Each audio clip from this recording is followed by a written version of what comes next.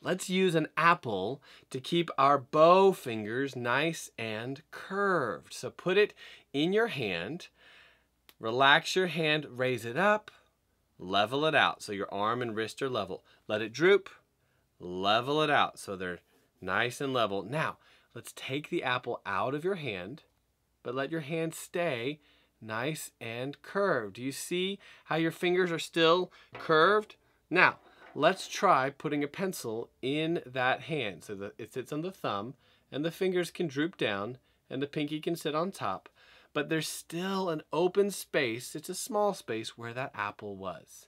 Now, let's take the pencil back out, put the apple back in, and show me that is nice and curved. Flip it over. Your thumb is curved. Flip it back. Tap your pinky. And now let's try putting an actual bow in here. So pull it out. Keep your fingers nice and curved. And now we're going to put a bow in here. And so the bow is pointing the same direction as your pointer finger. And the pinky sits on top and the thumb is nice and curved underneath.